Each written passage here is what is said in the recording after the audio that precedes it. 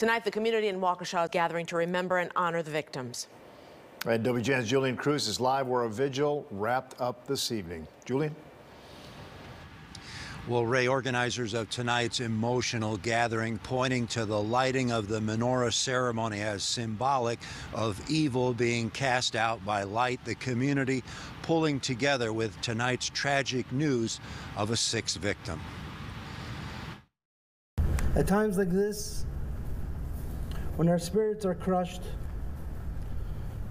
we need each other. Local Jewish leaders and many others urging people to do acts of kindness for others as a way to heal, especially with news of more victims. 5 adults killed by a runaway driver and a 6th victim, identified as 8-year-old Jackson Sparks, succumbing to his injuries. It impacts all of us. It's like if someone in your family is hurting, you hurt. Give our community a hug. That's what we need right now. Waukesha County Executive Paul Farrow at the solemn ceremony at the Rotunda in downtown Waukesha, just blocks from Sunday's tragic parade route.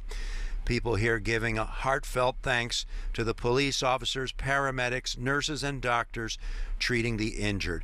I'm so grateful that they have the skill, the knowledge to help to heal those. The number of injured now updated tonight to 62, the growing scale of this tragedy hitting home. This is going to take a while. We are going to be in this for a long time. We will come out a better community because of it.